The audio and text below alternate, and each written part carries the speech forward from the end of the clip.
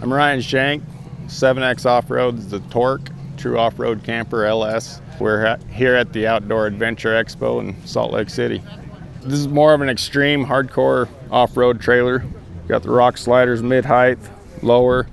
It's full open storage underneath. The bed is a full queen-size bed. You can actually go down and buy a queen-size mattress, throw it in there. It's running 37-inch tires. They come standard with a 35, fit up to a 40-inch.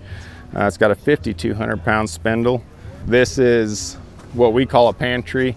Typically run, your canned foods in there. Pull-out kitchen with your dishes. Set a barbecue up on here.